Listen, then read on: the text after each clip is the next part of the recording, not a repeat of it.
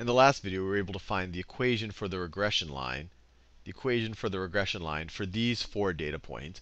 What I want to do in this video is figure out the r squared for these data points. Figure out how good this line fits the data, or even better, figure out the percentage, which is really the same thing, figure out the percentage of the variation of these data points, especially the variation in y, that is due to, or that can be explained by a variation in x. So to do that, I'm actually going to get a spreadsheet out. I actually have tried to do this with a calculator, and it's much harder. So hopefully this doesn't confuse you too much to use a spreadsheet. And I'm going to make a couple of columns here. And spreadsheets actually have functions that'll do all of this automatically, but I really want to do it so that you could do it by hand if you had to. So I'm going to make a couple of columns here. This is going to be my x column. This is going to be my y column. This is going to be the column, I'll call this y star. This will be the y value that our line predicts based on our x value. This is going to be the error with line, So it's going to be the difference. Let me call it the squared error with line. Actually, let me just do the error with line. I'll do the squared error. I don't want this to take up too much space. Squared error with line. And then the next one, I want to do the squared error. Actually, no, I already had the squared error. And then the next one, I am going to have the squared variation for that y value, for this y value, squared from the mean y. And I think these columns by themselves will be enough for us to do everything. So let's first put all the data points in. So we had -2, -3. That was one data point. -1, -1. Then we had 1, 2. Then we have 4, 3. Now, what does our line predict? Well, our line says, look, you give me an x value, and I'm going to tell you what y value I'll predict. So when x is equal to -2, the y value on the line is going to be the slope. So this is going to be equal to 41 divided by 42 times our x value. And I just select that cell. And just a little bit of a primer on spreadsheets, I'm selecting the cell D2, I was able to just move my cursor over and select that. But that tells me the x value minus 5 over 21. Minus 5 divided by 21. Minus 5 divided by 21. Just like that. So just to be clear of what we're even doing, this y star here, I got -2.19. That tells us that this point right over here, is -2.19 right over here. So when we figure out the error, we're going to figure out the distance between -2 and -2.1, between -3, that's our y value over here, between -3 and -2.19. So let's do that. So the error is just going to be equal to our y value, that's cell E2, minus the value that our line would predict. And we want just that value is the actual error, but we want to square it. So we want to square it just like that. So we will square it. And then, let me make sure I did the right thing. Yep. And then the next thing we want to do is the squared distance. So this is equal to the squared distance of our y value from the y's mean. So what's the mean of the y's? Mean of the y's is 1/4. So minus 0.25, which is the same thing as 1/4. And we also want to square that. Now, this is what's fun about spreadsheets. I can apply those formulas to every row now. And notice what it did when I did that. Now all of a sudden, this is the y value that my line would predict. It's now using this x value and sticking it over here. It's now figuring out the squared distance from the line using what the line would predict and using the y value, this one.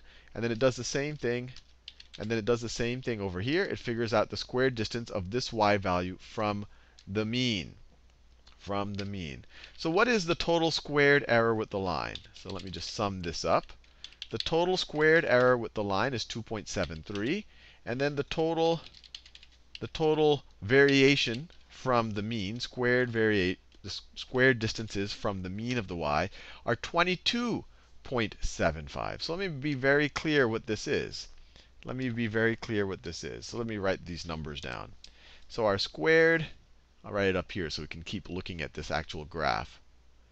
I'll write it over here. So our squared error versus our line, our total squared error, we just computed to be 2.74. I rounded a little bit.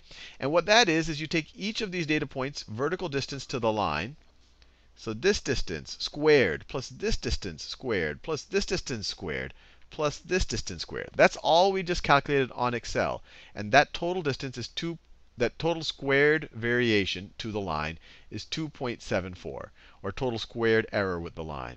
And then the other number we figured out was the total distance from the mean. So the mean here is y is equal to 1/4. So that's going to be right over here. So y is equal to 1/4 is going to be right over, this is 1/2, so right over here. So this is our mean y. Let me draw it a little bit neater than that. This is our mean y value. This is our mean y value, or the central tendency for our y values. And so what we calculated next was the total error, the squared error from the means of our y values. That's what we calculated over here. This is what we calculated over here in the spreadsheet. You see it in the formula. It is this number, E2 minus 0.25, which is the mean of our y's, squared. That's exactly what we calculated. We calculated for each of the y values, and then we summed them all up. It's 22.75. It is equal to 22.75. So if you wanted to know, so this is essentially the error that the line does not explain. This is the total error. This is the total variation in the numbers. So if you wanted to know the percentage of the total variation that is not explained by the line, you could take this number divided by this number. So 2.74 over 22.75. This tells us the total, or the percentage. This tells us the percentage of total variation, not explained by the line or by the variation in x, by variation in x. And so what is this number going to be? What is this number? I could just use Excel for this. So if I'm just going to divide, so I'm just going to divide this number divided by this number right over there. I get 0.12. So this is equal to 0.12. So this is equal right over here. This is equal to 0.12. Or another way to think about it is 12% of the total variation is not explained by the variation in x, the total squared distance between each of the points, or their kind of spread, their variation, is not explained by the variation in x. So if you want the amount that is explained by the variance in x, you just subtract that from 1. So let me write it right over here. So we have, so our r squared, which is the percent of the total variation that is explained by x, is going to be 1 minus that 0.12 that we just calculated. 1 minus that 0.12 that we just calculated, which is going to be 0.88. So our r squared here is 0.88. It's very, very close to 1. The highest number it can be is 1. So what this tells us, or a way to interpret this, is 88% of the total variation of these y values is explained by the line or by the variation in x, by variation in x. And you can see that it looks like a pretty good fit. Each of these aren't too far. They're definitely much closer to this line. They're definitely much closer to those. Each of these points are definitely much closer to the line than they are to the mean line. In fact, all of them are closer to our actual line than to the mean.